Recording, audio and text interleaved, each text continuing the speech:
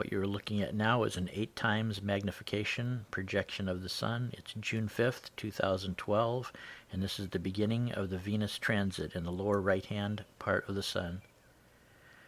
Okay, right now it's 5:35 p.m., and we see about half of the little dot moving into the sun there.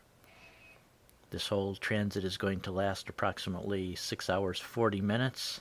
However, in the case of my viewing it, I've got about another 15 minutes before the sun goes below some trees just to the west of me, so the time is very limited that I'm going to be able to see it.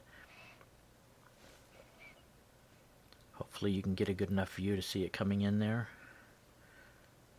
You can also maybe see a sunspot there too.